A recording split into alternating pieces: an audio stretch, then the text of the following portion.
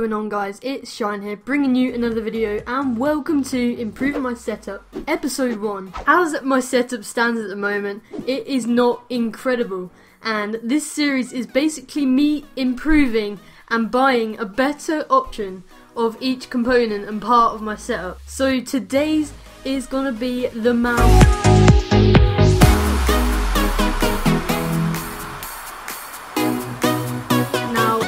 At the moment is shocking, so I went out and with your guys' help brought a Corsair guitar mouse. So I just want to quickly thank you guys a lot, because I would not have been able to buy this mouse without your help. The support I get in my streams is crazy, and for all the times I entertain you and all the times I stream, you guys help me out. I've used the money or parts of the money to buy this mouse, which is incredible, so thank you very much for that, guys. And it just proves that I'm using the money and the donations and the support to get stuff to improve my setup. So what I like about this mouse is, first off, it's got a nice light.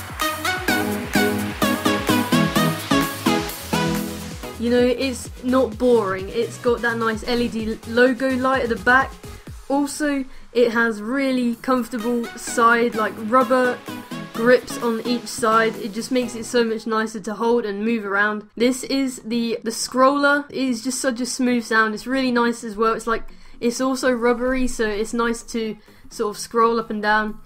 Also, you'll see there is a button underneath the scroller, and that is basically to change the speed in which your cursor moves, depending on what you want to use it for. So this is really cool, because if you want to play like CSGO or something, you can change it so the littlest movements don't actually move on the cursor, so you can line someone up.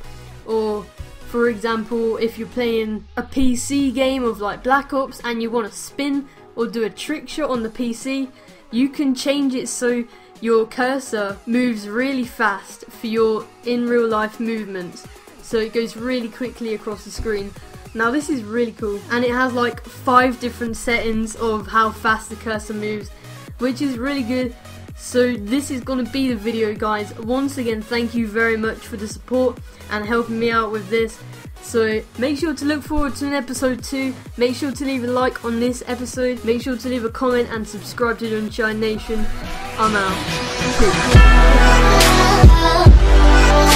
Peace.